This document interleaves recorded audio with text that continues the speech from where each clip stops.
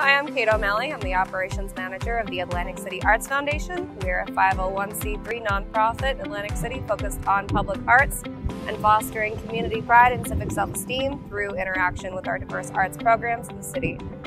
We have the city's largest mural arts program, like the one you see behind me. This is one of 70 murals we have in the city. We also have a program called Arteriors, which is a art pop-up program, as well as Chalk About AC, which is our community-based chalk activity that we do every October.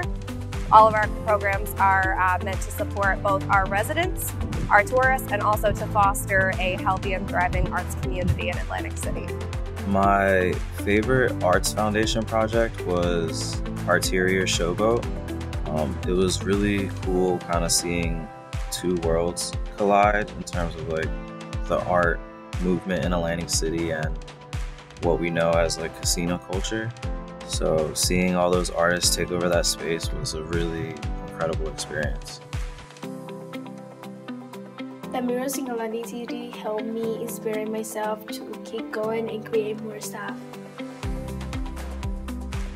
The Atlantic City Arts Foundation has been huge in helping me as an emerging artist. They've given me opportunities, given me lots of chances to paint, to use chalk, to get into different mediums, and really just help me get into Atlantic City and all the art there is here. Having the Arts Foundation is really important because I feel like they bridge the gap.